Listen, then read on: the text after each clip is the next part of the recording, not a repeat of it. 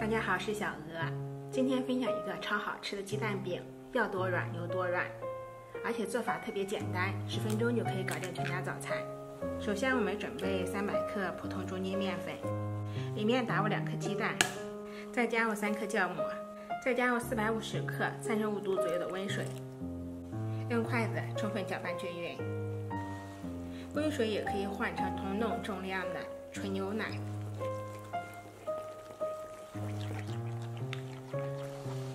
用勺子盛入1勺面糊，倒扣呈直线下滴，这种稀糊状就可以了。我们可以提前1晚把面糊放入冰箱冷藏发酵，第2天早上直接食用。面糊发到这样体积明显变大，里面都是小气泡时就可以了。面糊发好之后，加入适量的盐，再加一点花椒粉，用筷子搅拌一下，排下气体。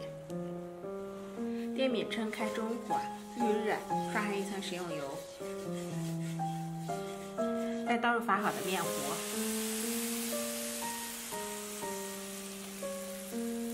端起锅，迅速的摇晃均匀。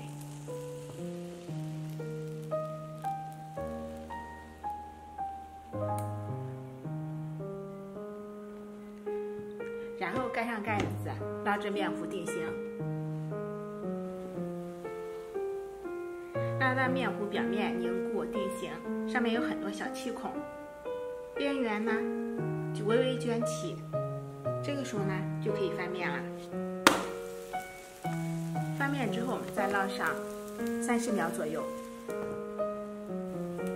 ，30秒之后就可以出锅啦。一张饼子大概需要1分半到2分钟。我们看一下，非常的柔软。这个饼子呢不需要烙太久，所以熟得特别快。营养美味的早餐鸡蛋饼就做好了，口感非常柔软，要多软就有多软，而且凉了也不会硬。我们可以像折纸一样，把它给轻松的一点点的折起来，也不会烂。这样做出来的早餐鸡蛋饼呢，我们可以直接吃，也可以刷上酱料，卷上小葱生菜吃，都非常的美味。由于是发面的，更加的营养易消化，老人孩子吃都很不错。喜欢就吃下吧，点击我的头像，还可以观看更多美食视频。喜欢就收藏、点赞、关注、转发下吧，感谢您的支持。